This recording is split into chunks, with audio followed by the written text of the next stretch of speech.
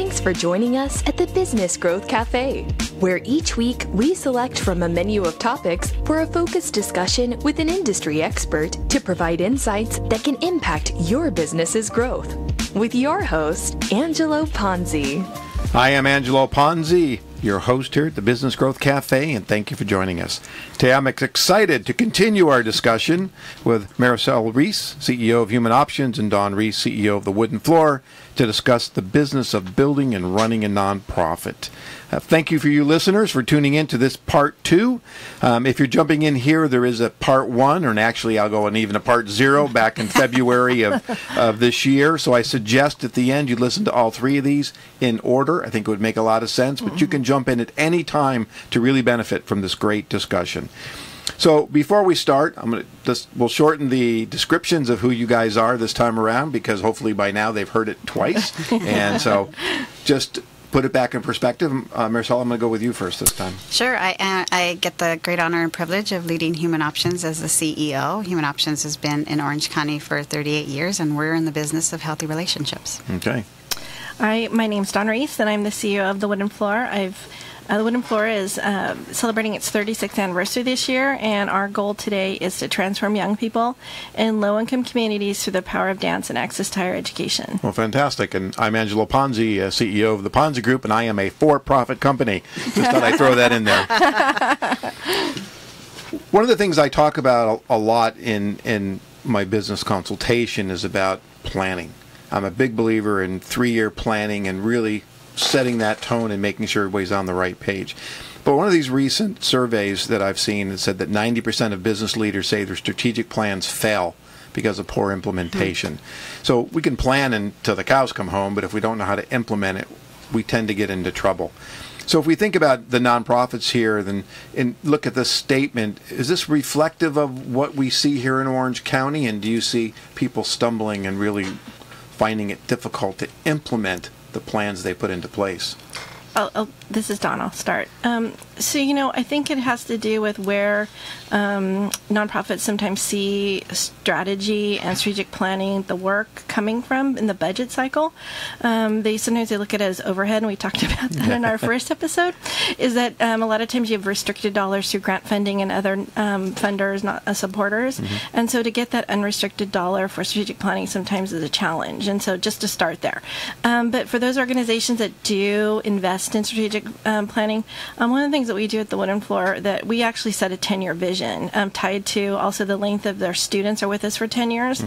And we set a bold vision in 2010 to 2020, and we've just actually passed our 21-31 vision. Wow. Because I wanted to make sure before we came out of this 2020 vision that we already had one teed up, because I believe we're going to start living into it. Because what I believe in strategic planning is, and when you find a great consultant to work with as well, is that you start living it as you're working on this strategy. And so you get buy-in from the whole organization. So now that we're getting in those 2 to 3 year strategic plan, which I call chapters in a book to further the vision, there's already organizational buy-in. So I'm not having to say, okay, staff, we have another 10 objectives to do. You know, it's part of our daily work. And we also take part of it is we also incorporate not only our students, our parents, our alumni, our board staff.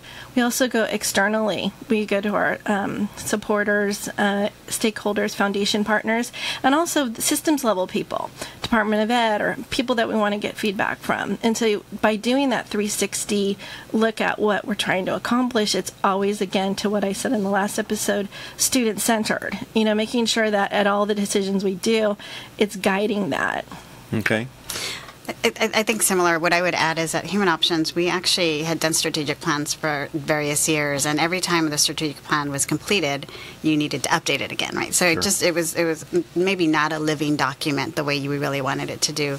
Recently, we actually went through a theory of change process, which is a living, breathing document, and that process was really taking a 30,000-foot view at what the issue is that we're trying to solve. And so it really broke up that idea of, oh, you know, we're here to end the cycle of relationship violence. Well, yes, we're here to do that, but that's not the root cause. We need to really understand what we're doing. And then it allowed us to think about our values. It allowed us to think about key strategies across the organization, or an organizational strategy and vision versus just this program's going to do this and this program's going to do this.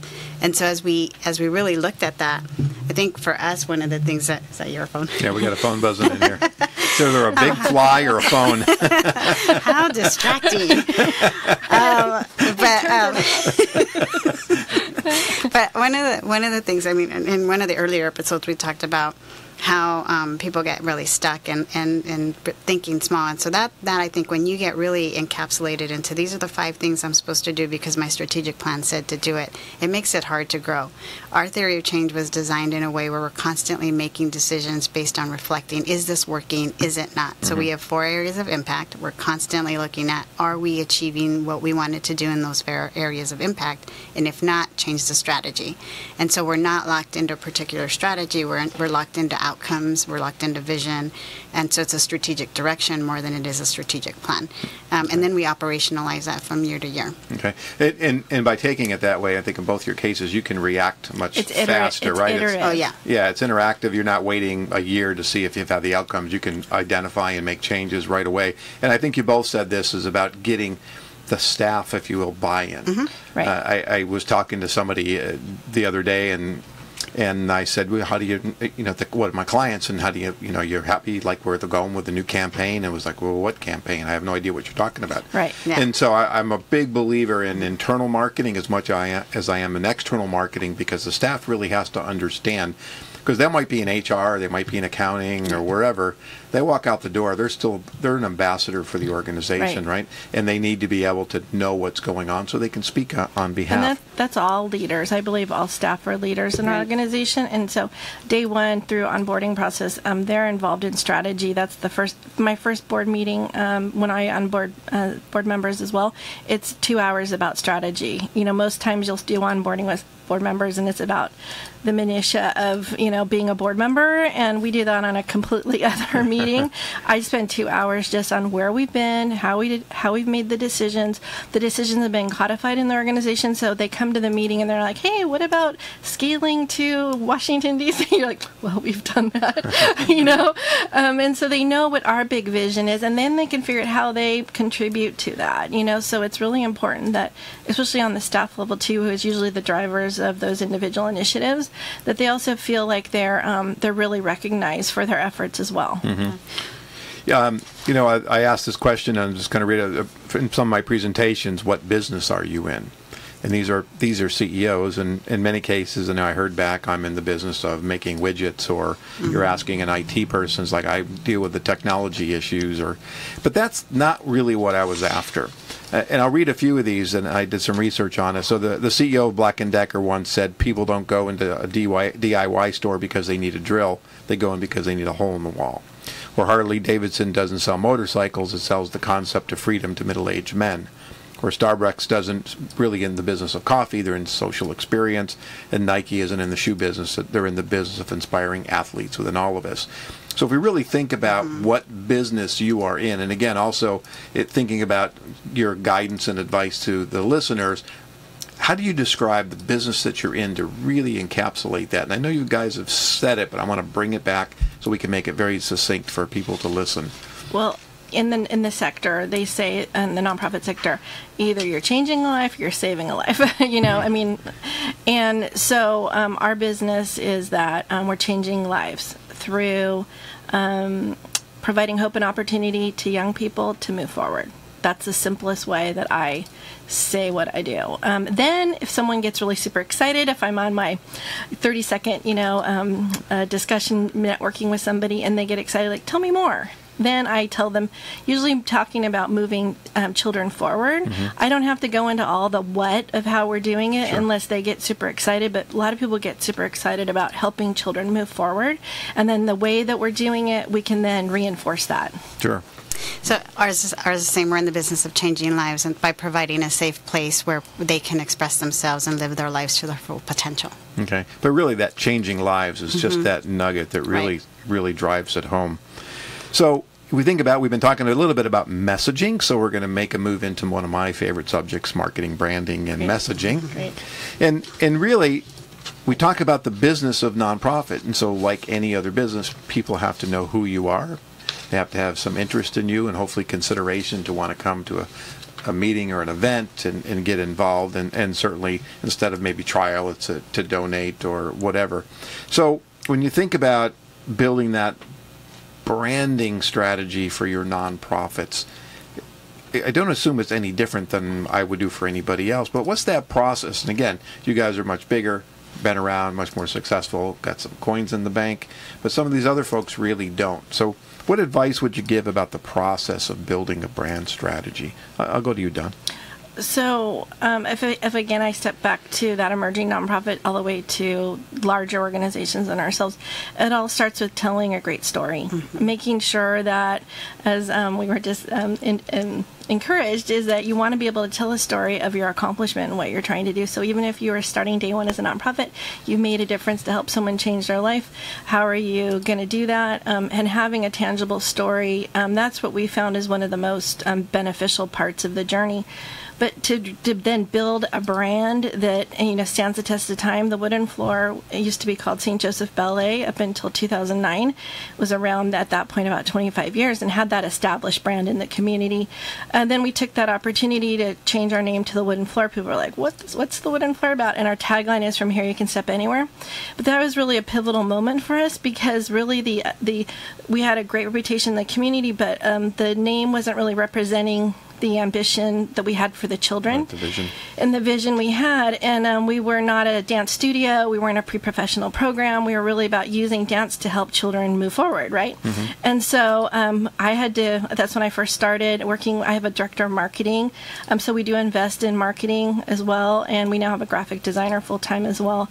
And it was really important for us to establish the brand around the pillars that we already had established: trust in the community, a strong mission, strong results. And then we took that in, as we then broke that down into how do we convey that then to all those different audiences.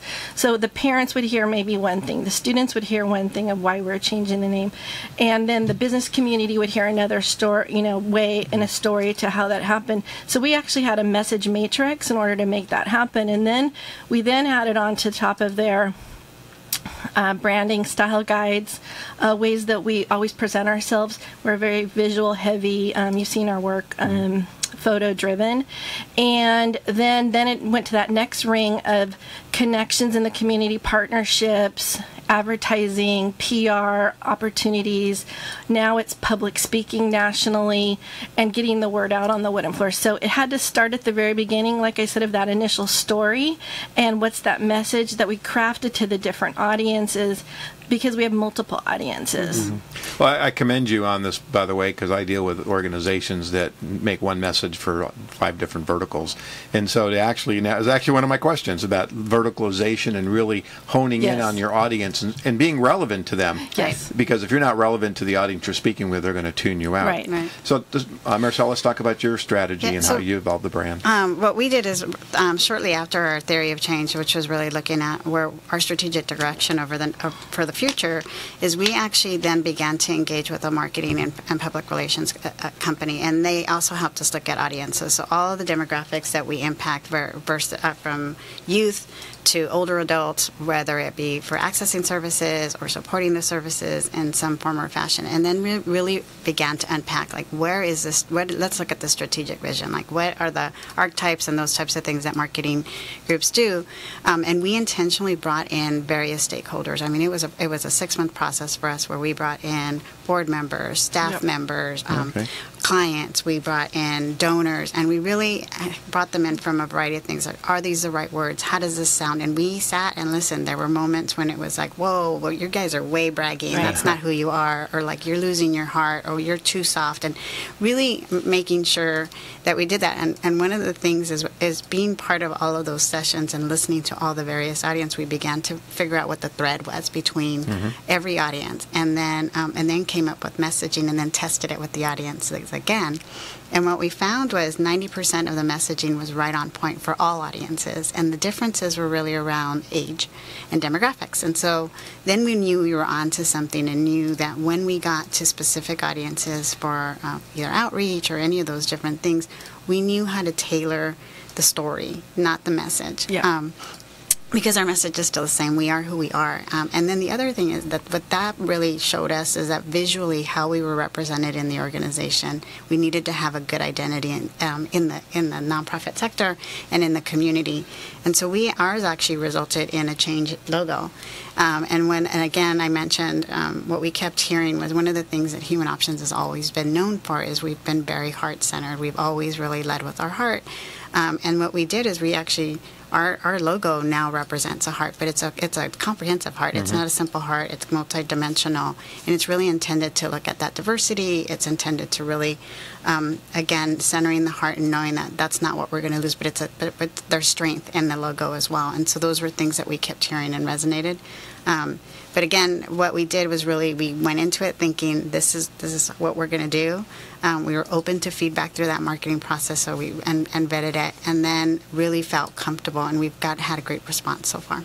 I commend you as well. I mean, I might take you guys on some calls with me to talk to the people across the room. I mean, what you just described is ideal for someone like myself to really dig in, do the research, talk to the customers, vet it. Not only time to do the research, but actually go back. I mean, when I worked with bigger brands, we always did that. Right? We'd go in, we'd do consumer interviews, we'd shape the creative, we'd take it back, we'd test it. If it didn't work, we'd go back, fix it, go back and test it. Mm-hmm. I remember one time with working for Dove Hair Care and actually trying to do Dove Hair Care in Turkey. There's something like, 37 back and forth tests, and then they brought our company in to do copy testing, and we were helped to solve it, but they just couldn't find the right mix of messaging, and so I really commend you guys on that. The other thing I wanted to compliment you on, Maricela, is that I saw you when you first gave me your business card. It was last fall, mm-hmm. and then when we were here back in February, you handed me a package actually with your new business card, and the logo change was fantastic. I immediately got it. Thank you. But the one thing you gave me was a coaster, mm-hmm. and I called you up on it because it had a nice saying in it. But I went, hey, that would be great if it was actually by some of the kids, and you go, well, it was. But it's a beautiful piece of art, and for me, it got a little emotional. I should have taken a picture. It's the only outside thing I have that's still sitting on my desk because I really fell in love nice. with the visual of the visualization of it, but what it meant. But so when you do stuff like that, and we talked really about messaging and positioning, but what are some of those tactical strategies that you guys find beneficial, and for the audience that they might find beneficial? We've heard PR, we've heard advertising, we've heard public speaking, but I was gonna add also that Maricela and I are both very involved in the community. Mm-hmm. Some CEOs will stay in their offices, and you're not going to meet new people that will help you, or they'll meet people maybe just in the nonprofit sector. They don't meet community leaders, educational leaders, because everyone will know somebody that, like yourself, Angela, that gets moved by Maricela's mission, right? And that that struck a chord with you. And so I think for us, it's we have to be out in the community. We have to be out meeting new people, evangelizing for our missions. We love them, care about them. We want to make sure more people know about the students and the impact that we have in children's lives. And I think for us, it's that storytelling part, that if you do have someone that really connects with you in some way, then you can share maybe more vulnerably about a story that happened on campus. You heard something happen with a family.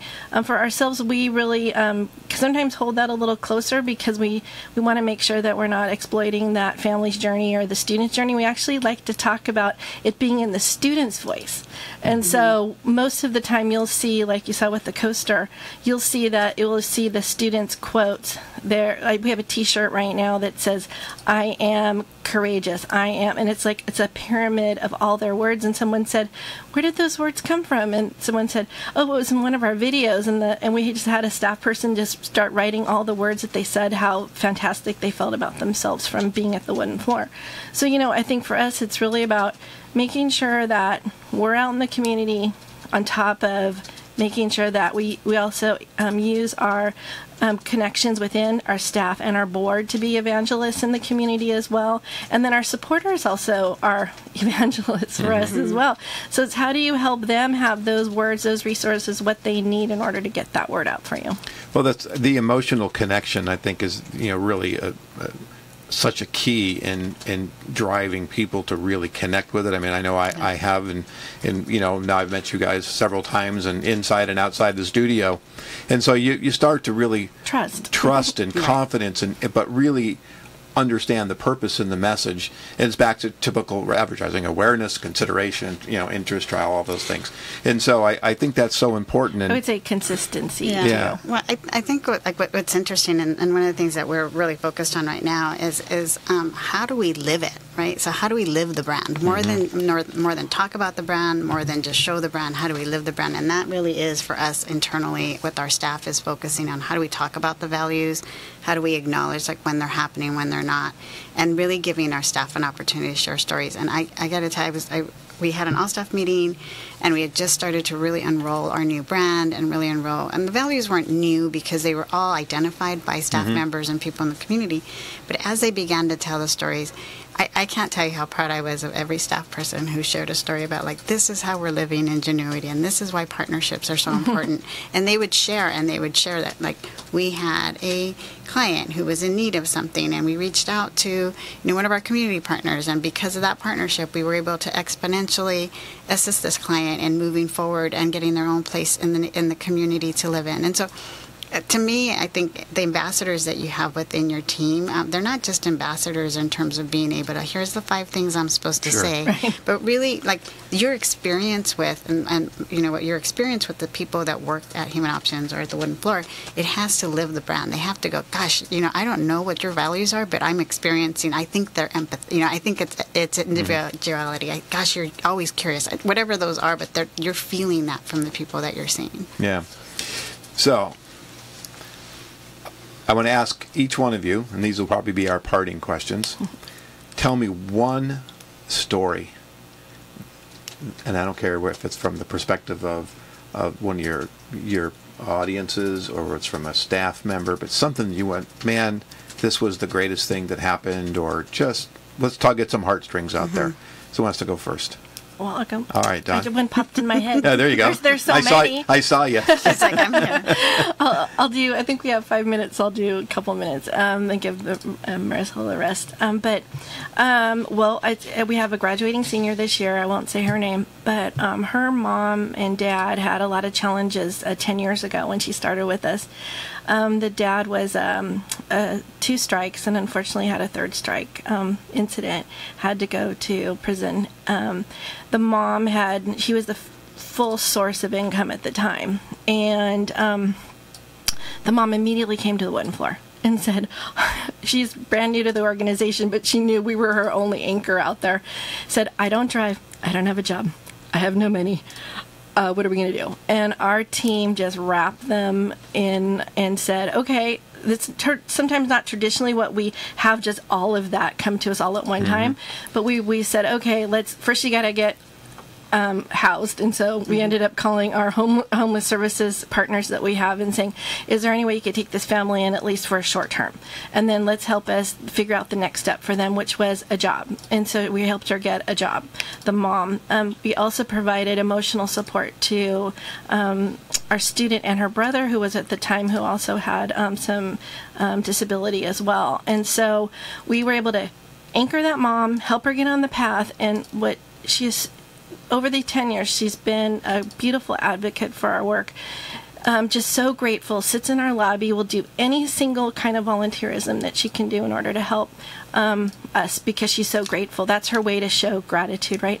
So fast forward, her husband, I don't know how, but he ended up coming out of jail. He's now reunited with the family. They're now in their own apartment. He's working. Now, her brother is in community college, and he's doing terrific with his disability.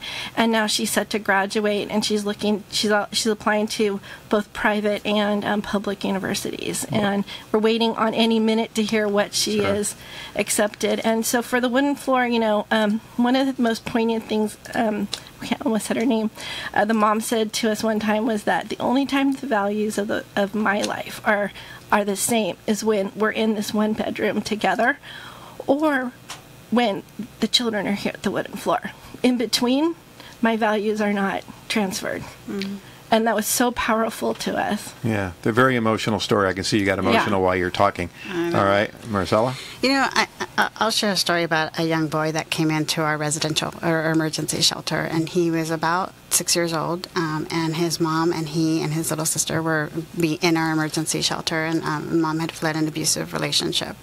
And this little boy had so much anger and so many emotions that he just didn't know how to express. And so he would throw things, or he would yell, or he would kick, and he would hit. And our children's program staff really worked with him. And I think one of the important things to note is that most children that are witnessing domestic violence will either become, there's 33% of children that witness domestic violence can become abusers. And some of them will become victims, right? And so left unhealed, that's what's going to happen. So this, here we have this 6-year-old boy who has no way of really positively expressing himself. And we have a resident within the our emergency shelter, which is actually a puppet, and it's about the size of a 4 and 5-year-old child. And he talks to the kids, and he talks to them about, taking deep breaths and calming down, and what he does when he's angry, and what he does when he's hurting. And he's really adding words and language to vocabulary that young kids don't have. Oftentimes they know angry and they know hurt, but that's about it. And so, we'd gone through this process of teaching the little boy that we'll call Johnny, teaching him, okay, take deep breaths, but, what would Wally do right now, and count to 5, and doing those types of things. And a day rolled around when his little sister came in, and she was very angry, and she started throwing things. And Johnny turns to her and says, okay, what would Wally do? And he says, take a deep breath. And so to me, that is so powerful when you can get a young child to really transfer that immediately, and to see the transformation in this young child. And it was something where I think mom just really noticed, right, that what it was is all of a sudden we had focused on feelings, we had focused on emotions. He was in a safe place where he could actually talk about it. And now he was actually doing that with his small sister. And to us, again, that's a child who's going to grow up, and he's now hopefully not going to live the life that he could have lived or would have lived. Right. Fantastic. I am so honored and proud to have both of you back here again, and humbled, actually. These are wonderful stories and great insights for the community, and I'm so happy that you came back. That is our time. Thank you. So, Maricela, how can they contact you and reach you? Sure. I am at mrios@humanoptions.org. You can also visit our website, humanoptions.org, and you can find me on LinkedIn as well. There you go. Dawn? Thank you, Angelo. Dawn Reese at Dawn S. Reese at LinkedIn, Dawn S. Reese at Twitter, and thewoodenfloor.org. Oh, fantastic. Well, thank you again for joining us at the cafe today, both you two and the audience. You can find out more about me and read my blogs at theponzigroup.com, or connect with me on LinkedIn. You can also subscribe to the show, and I hope you do, at the Business Growth Cafe. We are also on many of the platforms that are around the world: iTunes, Google Play, iHeartRadio, Spotify, Stitcher, SoundCloud.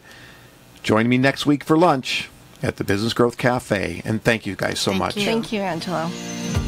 Thank you for listening to today's discussion at the Business Growth Cafe with your host, Angelo Ponzi. Take a moment to subscribe to this podcast and visit our website at www.businessgrowthcafe.com. Read Angelo Ponzi's blogs at www.theponzigroup.com.